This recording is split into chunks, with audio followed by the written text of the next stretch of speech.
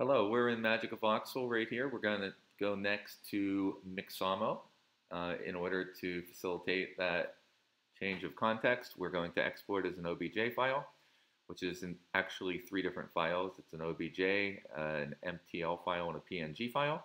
So what you do is you export those, you wrap them up in a zip file, or however you want to say that, compress them into a zip file, and then you put them into MagicaVoxel. So I've already got my jimbo.zip file right here that contains the three exported files when you export as an OBJ. So now if we go over to the Mixamo site, what we can do is we can click upload a character. And at this point, we can go ahead and do the placement of our zip file in that little drag drop area they give us, and allow that the time necessary to get up there. And there's our character. Just want to make sure it's showing up okay. Then we can go ahead and apply the little markers here for rigging it. And we'll set these markers up. I'm not going to get overly tied up in this. I think it's pretty good. We'll set the knees up like right about there. And then we'll do the groin right about there. I think we're okay. I will typically knock it down to like no fingers or 2 fingers. We'll do 2 fingers right here. Maybe have a little bit of hand motion. Okay, you want to be anytime you're doing anything here with generating, particularly like geometry and underlying like bones and so forth. Try to be mindful of that and reduce it whenever possible. All right, so now we're gonna see if it takes the markers that I placed and see if it goes into like the default animation once it's auto-rigged. Otherwise, it'll say oops. Sometimes it does that where the markers didn't quite work, but this seems to have worked. Looking at it right now, it seems to be okay, right? So that's all right. So what we're going to do is go next and load that in there. I'm just going to get a talking animation. I'm going to use that for like an idle. So I'm just going to look up talking, and typically try to find what meets your needs in terms of, you know, the context that you're using it in, whatever application space it's in. 118 frames is, you know, maybe good. Down the road, you can even optimize this more in Blender. You can kind of, there's different ways to reduce the number of frames, but for right now, let's just get through it. I'm fine with this. Maybe I like to put the arm space maybe out a little bit further, kind of tweak it a little bit. If you want it to be more expressive, you can turn it to overdrive, and it kind of has more of maybe a cubic or quartic kind of animation curve where it kind of more emphatically moves into the hand position. But we'll just leave the overdrive right where it is, and the hand height, if you want to lift the hands higher, then of course, you know, I like that as well. Lift the hands a little higher, a little bit farther apart. Okay, so, and you can go in here and trim the frames as well if you have wanted to pull out certain frames. Usually that ends up messing it up. All right, so go ahead and let's just go ahead and click download over here. Now, you only need the skin with one of these, which means basically the mesh. So let's go ahead and just say we're going to go ahead, and we're not going to do keyframe reduction here. You could also drop the, you know, mess with the frames per second and so forth. I just say, okay, the first thing I'm going to bring in with the skin or the mesh. I'm going to download that. It'll be an FBX that's entitled according to the animation. So it'll talking. And it's 5 because I've done this at different times in the past. Now what I can do is I can call this, if I show it in the Finder, I can like rename it. And if I rename it, like, let's say, Jimbo _IDLE, that would be fine. I'll put it right there in my downloads. And then I'll go over here and I'll look up like a running. And we'll take this, one of these running animations, maybe that one right there. We'll see how many frames it is. 19, that's nice and short. click in place. I will use the in place, but I like to put the arms out a little bit wider. Again, it's personal preference. You can tweak it however you so desire. This time when we download, we want to do it without the skin. You only need that mesh once. Not that you couldn't get rid of it in Blender, but it's not necessary. And you can go ahead and download it, and it will be entitled based upon the name of the animation. In this case, it was running. So I'm going to show that in the Finder. I'm going to give it a more illustrative name than that. I'm going to call it Jimbo underscore running. And yeah, so got those two animations, and the first one has the mesh in it as well. They're in FBX files, so that's important to note. They're in FBX files. Let me go ahead and go into Blender. Get rid of the default cube in Blender. We'll pull in first of all, the idle file, go import FBX.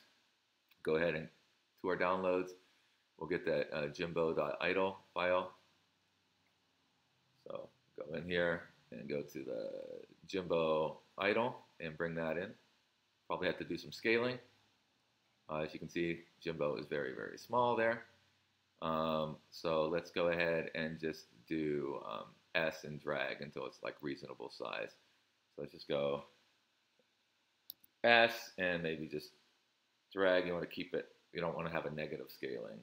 So maybe something like that. You can actually check the dimensions, and it's good to do that. Now the animation with the scaling, if I go over here and click on like the dev shader, which is the second one from the end, so it's a little bit less taxing on the full EV shader, which is a little bit more taxing on the GPU.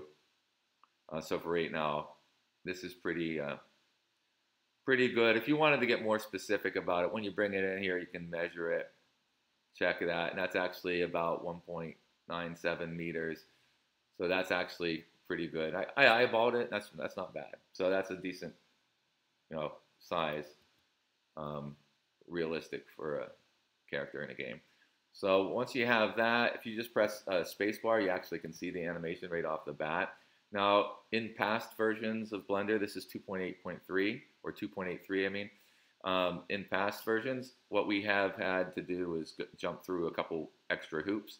Now you really can get away with doing very minimal, which is awesome. Nonetheless, even though we can get away with it, I'm going to go up to the armature in the scene collection at the top. I'm going to rename over there the armature. Actually, let me just do it by double clicking on it. I'm going to call that Jimbo, whatever, that's my character. I'm also going to go down. You can do this different ways. You can go into the animation. You can, yeah, there's always a million and one ways to do this. But if you go into the animation, this particular word animation, not armature, but animation, double click on that, then you can name that. I'm going to call that idle with a lowercase I. So that's going to be the actual animation data. So I'm going to call that idle. So if I go down here in the bottom and I switch over to, let's just say, I switch over to the dope sheet and then put the dope sheet into action editor view, I'll see that name idle right there is the actual name of the animation. Now the nice thing that's been added in 2.8 that wasn't available before 2.8 is the fact to actually push down the animation, which basically push down kind of means that it's taking the animation data and it's exposing it at that point basically as an object or an object property to the exporter, the GLTF exporter. So whenever we go up here, File, Export, GLTF, it's going to run basically a Python script. Now it's actually built in right now, so they would have actually programmed it in C++. But basically the API for exporting and so forth has access to the data once you push it down. So prior to that, it won't be available for export. But once you push it down, it is available. So if I push it down. Now it goes away, which is fine. You can see it in the nonlinear animation editor, but it's still there. You don't have to go anywhere else. So unless you're going to tweak the animation or something, let's just presume you're not. Then we're just going to go with it like this. The next thing we want to do is bring in another animation, because usually that's why you want to do this, because you don't want a simple one animation on your character. Usually you want maybe 4 or 5 animations, but I'm only going to do 2 because it makes the point.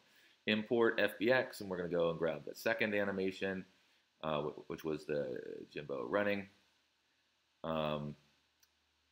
And then, yeah, same type of thing. So another armature is imported right now. Temporarily, I'm just going to actually, I'll just double click on it.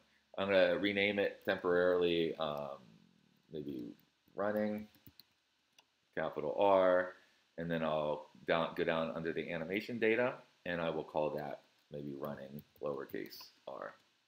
And we can see that's what shows up right here. And that's showing up. And what is here? Here is the action editor view of the dope sheet. So the dope sheet panel with the action editor view is what I'm looking at right here. So if we go to the panel is a dope sheet panel. So right there. But the dope sheet panel has different views you can put it in. So I'm in action editor view for it. So I want to basically take this running animation data and I want to apply it to this other object here, to the Jimbo object. How can I do that? Well, it's easy right now. All I do is click on the Jimbo object. Now the Jimbo object is highlighted. The other one is a tiny, tiny skeleton. We're not even worried about the scale of it. But in certain cases, if you're ever scaling during the animation, then you would have to scale both of the things properly. But here it doesn't matter. The transform doesn't include scaling, so we're good. So over here, it's going to go Jimbo. We're going to go and look here, and we have running available in the dropdown, so we can kind of steal the animation data from the other one. Now you can see Jimbo also has running. So if I push that, so if I go ahead and play that, whoops. So it's not playing right now. Now if I play that, it's not doing anything because running only happens at the very beginning over here. It's only the first part of it. All right. So, but if I switch it over to idle, you can see that we still have the idle. And then if I switch it back to running, again, running only exists. You can see the free keyframes down here, basically. And we could, make this, optimize this to keyframes and change things. We're not going to do that, though. All right, so there's the running, there's the idle. And now you can just go ahead and export. So when you export here, you want to go to the GLTF. It'll export a GLB file. I'm going to call this, maybe just call it Jimbo with all caps. I think I've already exported another one called Jimbo, but let's go ahead into maybe the desktop, Jimbo with all caps, and we'll export that. What we'll do here is go over to, let's go over to this viewer for a GLTF viewer. Maybe I'll close that up. And then we'll just go and put that in there and see what we see. So, okay. So let's go ahead and maybe move that so we can see a little bit better. All right, so we got the character right there. Go to the animation. We got idle, running, and running. Oh, because I didn't get rid of the other one, I got the extra running. Okay, I am so sorry about that. And they're both, I have like 2 copies of the running, which isn't what I want. I have extra data in here that I wouldn't necessarily want. So if I go over here, idle, or I can put the running on instead. Now I got both of them. So what was the mistake that I made? Oh, wow. I have 2 animations with the same label. So the GLTF allows you to kind of make these kind of namespace collisions for the names of certain things that are at the same level, and that's just part of the spec allows you to do that, and that's what I did. So if I go back in here, I need to get rid of that earlier running, the one that I brought in that was just the animation. So if I get rid of that, now go ahead and export. So you can see, yeah, I haven't done this. Probably haven't done this for a while. Export it GLTF, Jimbo, export it. Now let's just see if we have one single running reference there. All right, so let's go ahead and refresh this, see if it actually works properly or not. And oh, there it is. Seems to be good. And we open this up, and of course now we got only one reference to that running data. So we can put it in running. Of course, you're not going to want. You can blend. You can actually blend animations, right? Because you can basically run them at the same time over top of each other. You typically wouldn't want to do that. Calling them is pretty easy as well with like Aframe or even with just Three.js by itself. But that's pretty much it. You can pack as many as you see fit in terms of the animations that you're putting in, and then you can access them declaratively, at least initially, in like Aframe to set the initial animation maybe, and then you can imperatively access them via the JavaScript. And, you know, attach the change in animation to events and have a great time at it and have a wonderful day.